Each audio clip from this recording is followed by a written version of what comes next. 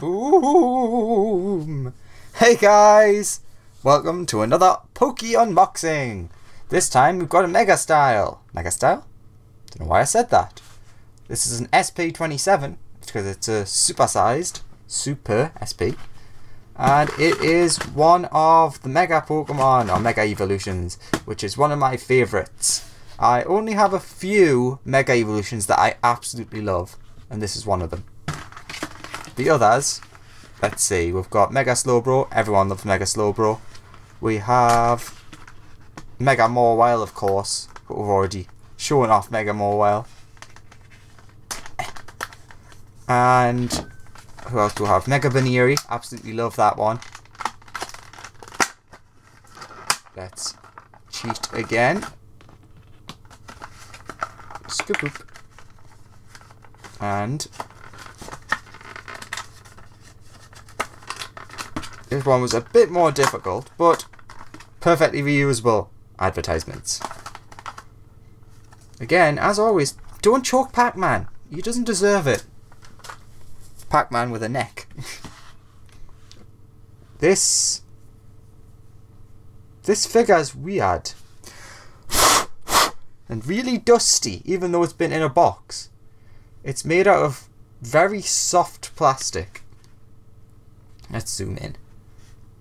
And as you can see, it's made it a bit weirdly coloured.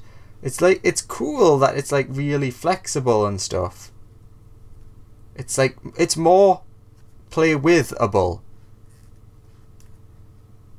Now, how do you know which way is the right way? Because of the zipper. But I don't know how I feel about this.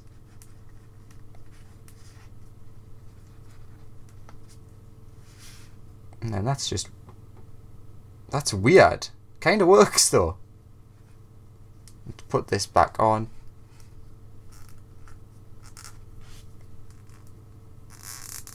Look, you can hear the rubber.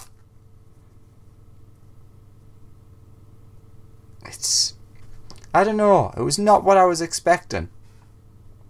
But it does have like a super dusty, dirty look of it because of the plastic it's made out of. It's cool because, yeah, you can like pose it and stuff, and I absolutely love Mega Banette. It's cool. But I don't know. It also comes with that, so it can stand up. Although, if we move down, doesn't really need it. I mean, obviously it's now leaning forward, which gives it a really sinister look. Whereas if you use that, I think that's the right way, is that? I don't think it makes any difference. There's a hole on the back there, so I'd say that's the back. There's a hole on the back, so I'd say it's the back. Okay, that was stupid, but with that you can at least stand it up. Again, I wish it was the pink colour, because then it would be, I guess, more camouflaged, or see-through. See-through would have worked, but instead it's the same black rubber that the rest of it's made out of. It's not a bad figure, it's just odd. Ooh. It's the paint on it's surprisingly bit of glue there. It's surprisingly not too bad with the way that the rubber is. I love the claws though.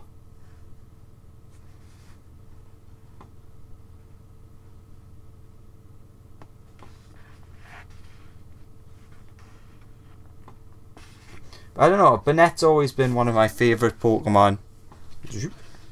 Got a tiny little Banette, which kind of works size-wise. Let's put you in there, since you can't stand up. Oh, you can kind of pose it backwards though, that's cool.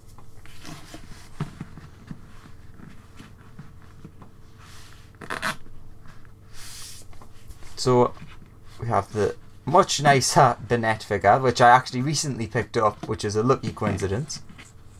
Which, as you can tell, has a tail, doesn't have a tail.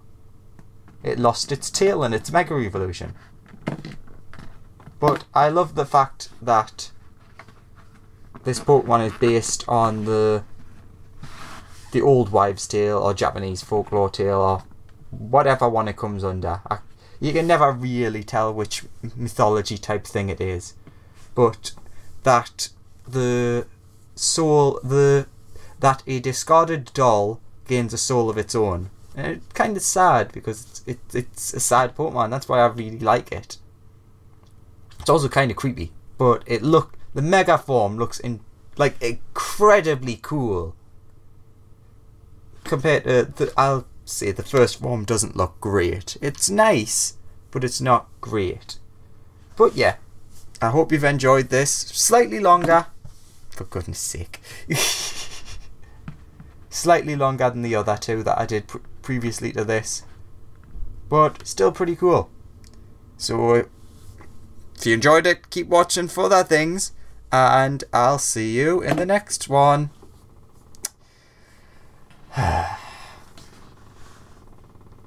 Bye bye.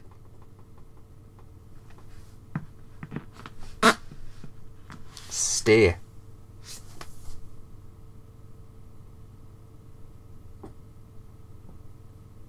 Good.